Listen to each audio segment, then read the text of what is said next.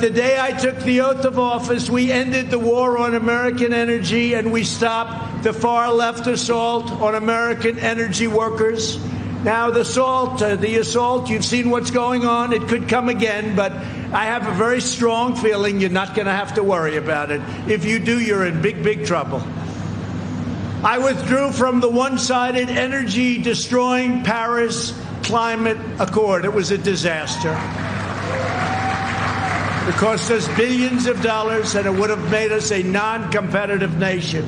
We canceled the Obama administration's job-crushing Clean Power Plan. You know all about that.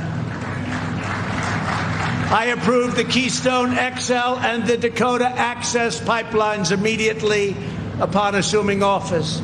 We opened up ANWR in Alaska to energy exploration, ended the moratorium on coal leasing on federal lands, and reopened public lands and offshore areas to oil and gas exploration. That's where David Bernhardt's done such a great job. Thanks, David.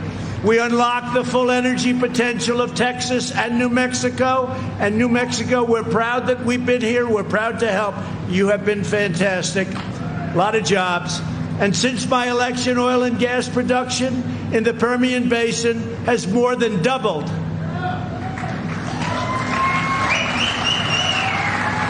Under the Trump administration, the United States has increased oil production by 3.1 million barrels per day. That's some number.